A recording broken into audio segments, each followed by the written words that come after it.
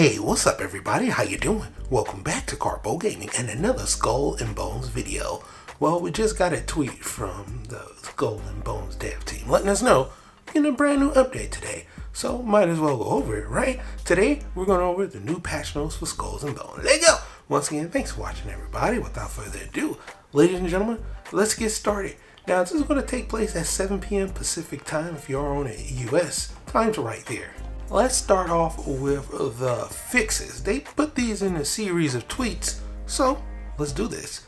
Under leaderboards, they fixed the crash that occurred when players have viewed the leaderboard, and under optimization, they fixed the issue causing a significant percentage of crashes encountered by players who are using the Xbox Series S. Moving on, under updated for text and voice chat, and that's really what this is about. They updated their voice text chat in-game feedback in compliance with Ubisoft player setting guidelines. Players can now choose to customize chat privacy settings through their Ubisoft account. So here are the settings. When chat is set to private, chat is disabled.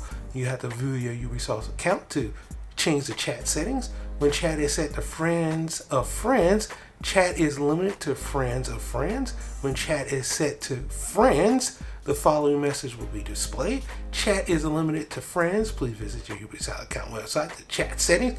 And last but not least, if a player's attempt to contact another player with their chat privacy settings on, the username chat is disabled or limited. So a nice update for the text and the chat features for Skull and Bones, and we'll see what other things have changed after the update. But for right now, that's pretty much going for the video. Hope you truly enjoyed it. As always, if you're new to the channel, how you doing and welcome. And don't forget to subscribe. Right here at Karpo Gaming, upload a wide variety of videos ranging from updates, tips and tricks, guides and news, and a whole lot more. So hopefully you enjoyed this video. Once again, thank you everybody for all your love and support. As always, I'll be seeing y'all in the next one. Later.